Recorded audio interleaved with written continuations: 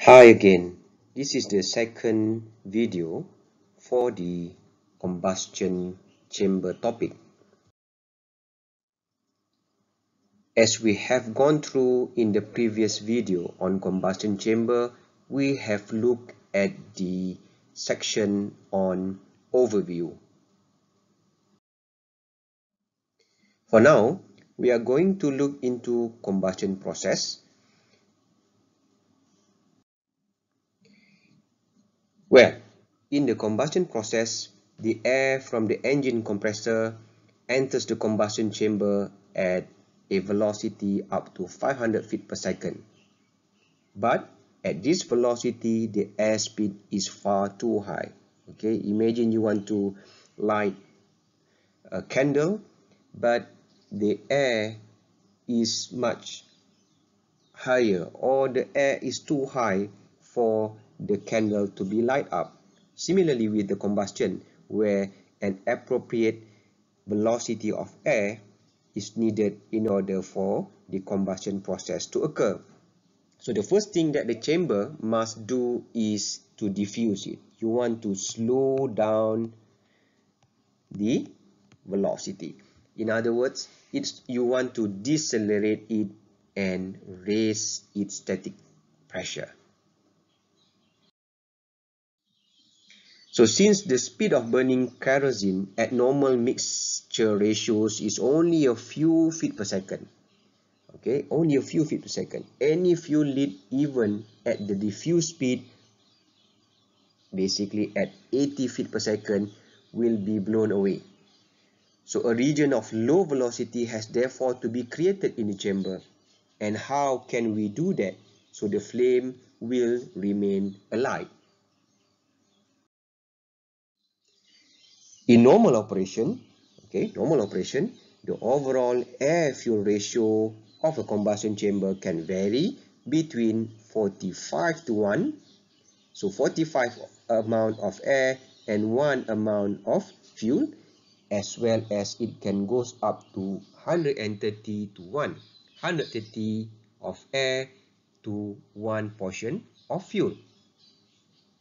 However, kerosene will only burn efficiently at or close to ratio of 15 to 1. So you want to basically to have a very low ratio of air as well as to fuel, so that the fuel must be burned with only part of the air entering the chamber. What we mean is that the primary combustion chamber. This is achieved by means of flame tube, or what we call it as combustion liner, that has various devices for metering the airflow distribution along the chamber. So there are flame tube available in the combustion chamber that can control the airflow distribution along the chamber. How does that look like? Basically, approximately only 20% of the air mass flow is taken in by the snout or entry section, as shown here in figure 4.2, that this kind of air, okay, only 20% will come in and 12% will enter the primary zone, while 8% will be channeling to the other section. Okay, it will come later. Okay, 12% come first, and then the 8% will go later. Where at the beginning, okay, 20% go into the core, 80% will be bypass. Immediately downstream of the snout are swirl vanes and a perforated flare through which air passes into the primary combustion zone. So you can see here, right, in the primary zone only 12 plus 20, okay, 12 plus 20 is 32% of air, and then further down we have 40% of cooling, 20% dilution, and it continues. So the swirling air induces a flow upstream of the center of the flame tube and promotes the desired recirculation. The air not picked up by the snout flows into the annular space between the flame tube and the air casing. So this 80% of air will be bypassed and come later in the combustion chamber. So through the wall of the flame tube body adjacent to the combustion chamber are a selected number of secondary holes. So as highlighted in the previous picture, so through which further 20% of the main airflow of air passes into the primary zone, and the air from the swirl vanes and that from the secondary airflows interact. Okay, this is where it is being mixed and creates a region of low velocity recirculation that is suitable for combustion process. So these take the form of a toroidal vortex. So you can see there's a circulation here and circulation there. Toroidal vortex, similar to a smoke ring, which has the effect of stabilizing and anchoring the flame. You want to make sure the flame are still alive. They are not being distinguished, okay, as being shown in this particular figure. So the recirculating gases hasten the burning of freshly injected fuel droplets by rapidly bringing them to ignition temperature. So it is arranged that the conical tube spray from the nozzle intersects the recirculation vortex at its center.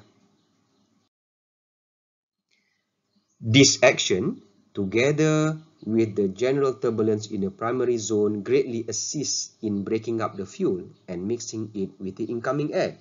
Okay, this is kind of like a schematic direct comparison between the two, where the primary zone, what are the temperature range, the secondary zone, and then where more dilution air coming in, the temperature will drop. Okay, the temperature of the gases released by the combustion is about 1800 degree to 2000 degrees Celsius, which is far too hot for entry to the nozzle guide vane of the turbine. That's where dilution air are needed to cool down the temperature before it goes to the turbine section. The air not used for combustion, which amounts to 60%, so more than 60% are not being used of the total airflow, is therefore introduced progressively into the flame tube. Approximately by a third of this is used to lower the gas temperature in the dilution zone before it enters the turbine, and the remainder is used for cooling the walls of the flame tube. So there are functions related to the air that being supplied to the combustion chamber, not all being used for combustion process, some of it being used as cooling purposes. So these are cooling technique, okay, and that is called as film cooling. Okay, this is achieved by a film cooling of air flowing along the inside surface of the flame tube wall, insulating it from the hot combustion process. So you have corrugated strip cooling, you have machine cooling ring, you have splash cooling strip, transpiration cooling. So you can read more on the process of cooling in combustion chamber. That's all for now. We will continue on the fuel supply in the next video. Bye bye.